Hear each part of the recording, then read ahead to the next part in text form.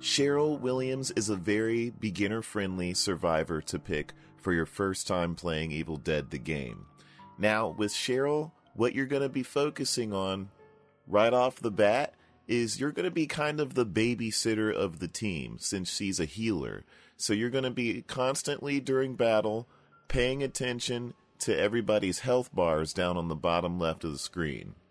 Now, not only can Cheryl drop an area of effect healing ability, but when she drinks colas, she can heal everybody on the team. And when she uses her amulets, it gives everybody a bit of shield.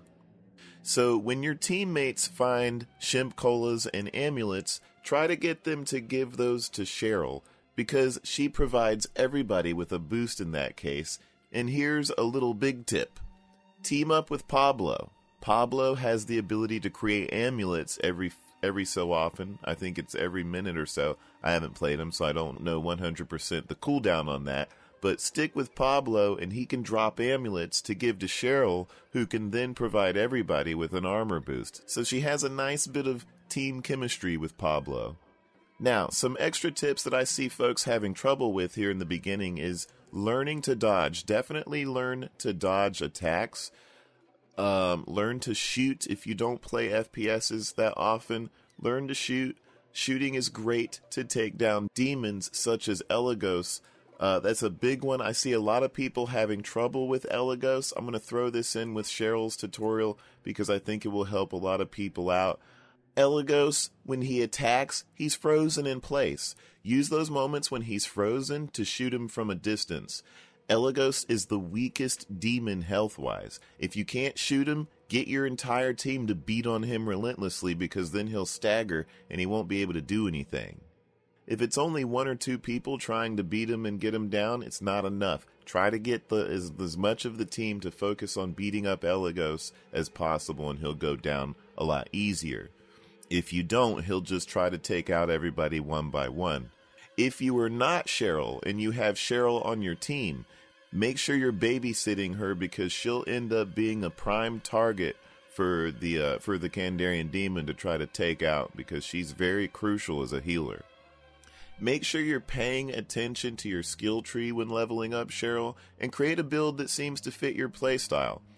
I have, for example, a very aggressive ranged and melee attack build.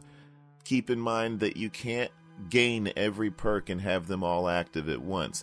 You can only level characters up to 25, and you can only have so many perks. What you're looking at on the screen right now is as many perks that Cheryl can possibly have. So you're going to be removing skill points and then adding skill points in other places to create a build that works for you. And that's the beauty of this game, is that you can create so many builds with one character. One Cheryl is not going to be the same as somebody else's Cheryl, depending on the playstyle. And that's honestly pretty much it. Cheryl is very self-explanatory, very easy for a beginner to get into.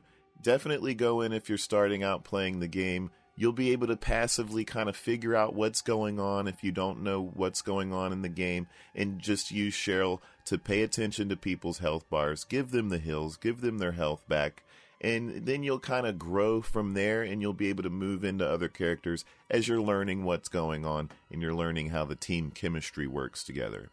You guys have a good one. Good luck on getting into Evil Dead for the first time. And I'll be posting more survivors as I go along. I'm currently working on Kelly. And yeah, really fun game. Having a blast with it, you guys. Definitely jump into the Twitch live streams. I do live streams daily. Come over to Twitch, say hey, check it out. We can hang out and play together, get some matches going. You guys have a good one. I will see you later. Bye-bye.